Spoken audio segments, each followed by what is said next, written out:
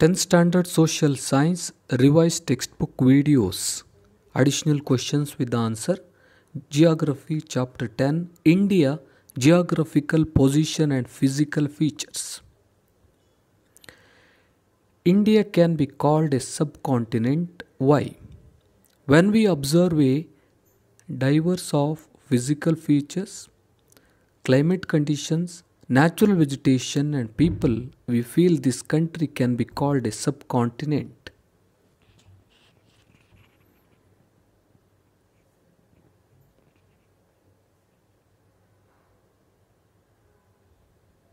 Explain India's position in the world. India is a peninsula located in Southeast Asia. The country is entirely in the northern hemisphere. It is wide in the north, tapering to form a triangular in the south. It is ending in the Indian Ocean.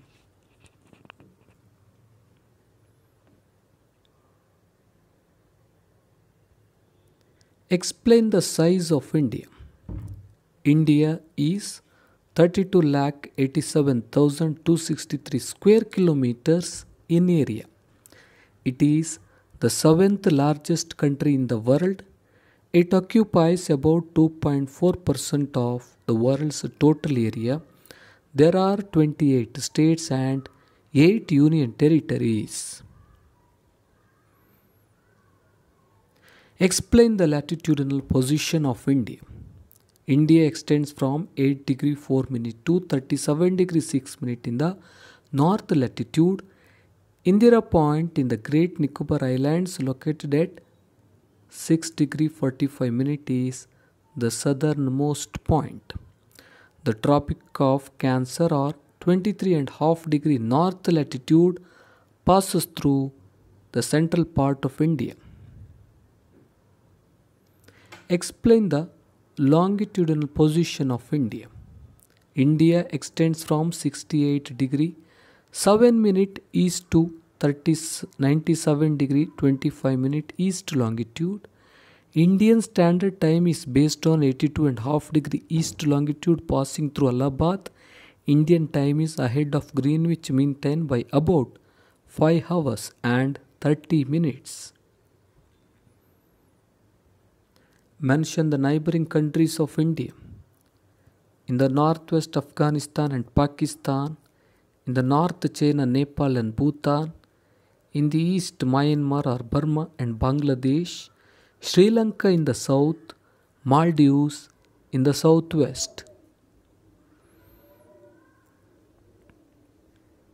Mention the physical features of India. Northern mountains, northern Great Plain, Peninsular Plateau, coastal plains. Mention the three main ranges of northern mountains.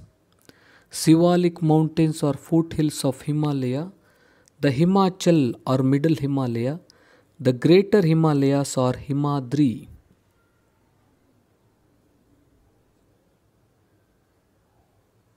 Write a note on the Himachal or middle Himalaya.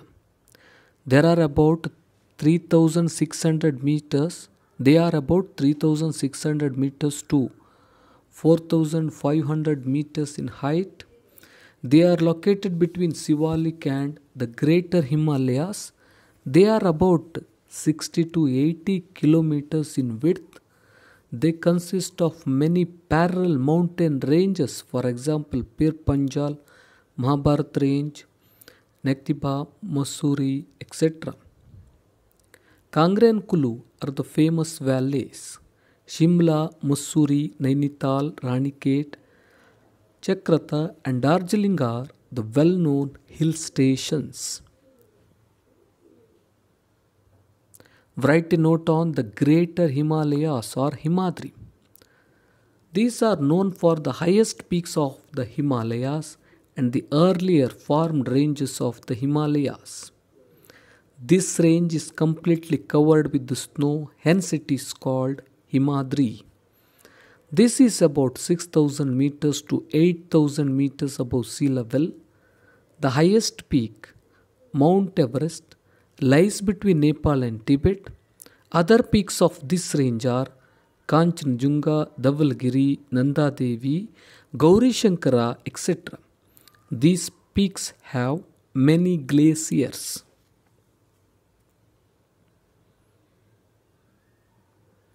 Explain the importance of Greater Himalayas or Himadri.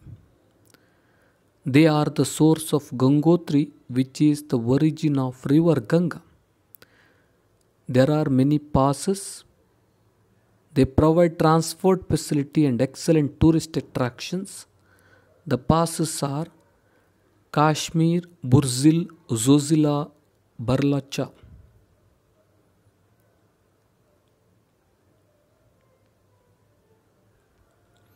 Write a note on the northern Great Plain. They are also called as Sutlej Ganga Plains. They are found between the Himalayan mountains of the north and the Peninsular Plateau in the south. These plains stretch from the plains of the river Indus in the west to the Brahmaputra Valley in the east. This is completely flat. The entire plain is formed by the deposition of alluvial soils. Write a note on the Peninsular Plateau. The Peninsular Plateau is the largest of all physiographic divisions of India. It is a part of the Gondwana landmass. It stretches from the south of the Sutlej Ganga plains up to the Indian Ocean.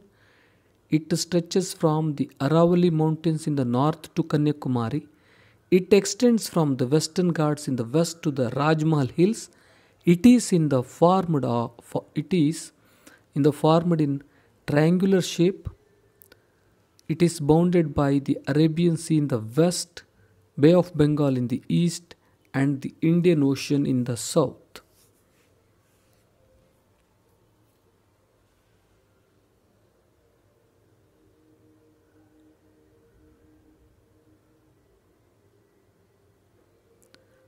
What is the Central Plateau? In the north of Peninsular Plateau, we find mainly the Vindhya Mountains, Satpura Hills, Malwa Plateau, Chota Nagpur Plateau, and rivers like Narmada, Tapati, and Damodar, and many small rivers. All these are together to the north of Narmada, referred to as the Central Plateau. The Peninsular Plateau has great economic significance. Why? It has rich deposits of minerals. As the rivers have many waterfalls, the best suited for the production of hydroelectricity.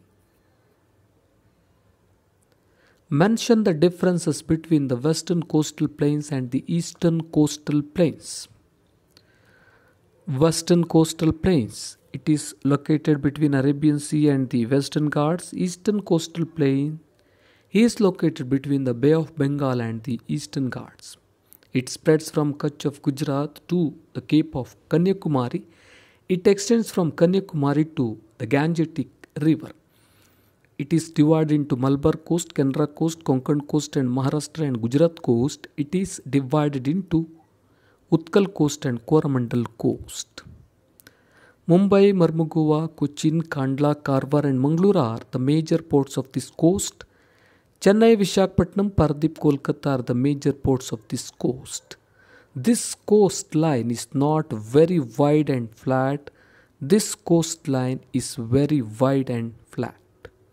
These are the differences between the western coastal plains and the eastern coastal plains.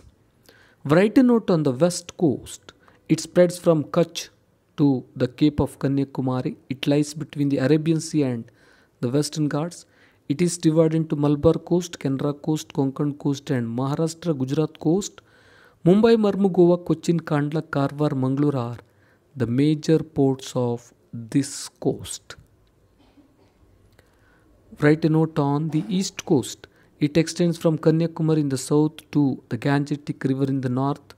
It is located between the Bay of Bengal and the Eastern Ghats. This coastline is very wide and flat.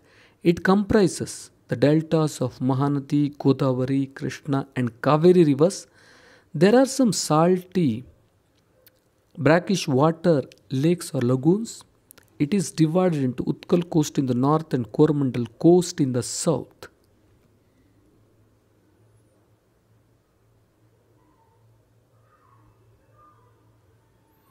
Write a note on the islands. There are totally 247 islands belonging to India. Of them, 204 are in the Bay of Bengal and 43 are in the Arabian Sea. In the Gulf of Mannar, there are a few coral islands. Andaman and Nicobar Islands in the Bay of Bengal are formed from hard volcanic rocks. Lakshadweep Islands are coral islands. Indira Point is located in the Great Nicobar Island. Mention the divisions of the west coast: Malabar coast, Canara coast, Konkan coast, Maharashtra and Gujarat coast. What are the major ports of the west coast? Mumbai, Marmugova, Cochin, Kandla, Karwar, Mangalore.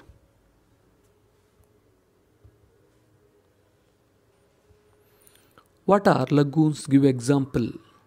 In the east coast there are some salty brackish water lakes called lagoons. Chilka Lake of Orissa and Pulicat Lake of Tamil Nadu are the important.